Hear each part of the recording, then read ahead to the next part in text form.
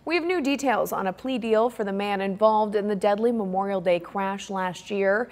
Channel 8's Matthew Mittleiter was in the courtroom for today's hearing and brings us our top story.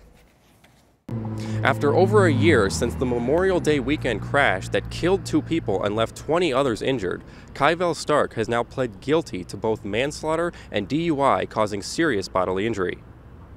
On May 29, 2022, Stark was driving down O Street under the influence of marijuana, going nearly 90 miles per hour when he hit another car. The crash sent both cars into a crowd of bystanders who were watching a cruising event. 20-year-old Emily Siebenor and 22-year-old Edith Ermacia were killed, and 20 others were injured. Stark was originally set to go to trial, pleading not guilty, but at the hearing on Wednesday, he entered a guilty plea, which the judge accepted. Stark's attorney, Mike Bianchi, says this is a tough case that many people would like to move past.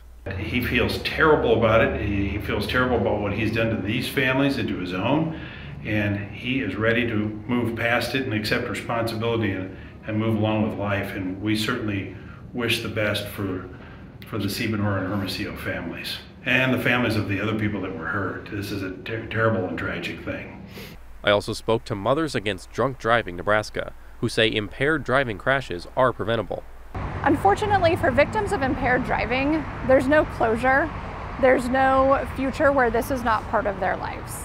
So while he will plead guilty, while he will see a consequence for his action, these families will never be able to move forward. Car enthusiasts in Lincoln are hoping people will take cruising down O Street more seriously, and that more sanctioned events will help prevent incidents. I'm pretty impressed that he actually pled guilty. You know, he's man enough for his actions. We really want to try to make it more safe on the roads, especially during some types of events like this that are unsanctioned. With the guilty charges, Stark could be sentenced to more than 20 years in prison. Stark's sentencing is currently set for November 16th at 1:30 p.m. The judge has ordered that he be there in person. Reporting in Lincoln, Matthew Mittleiter, Channel 8 News.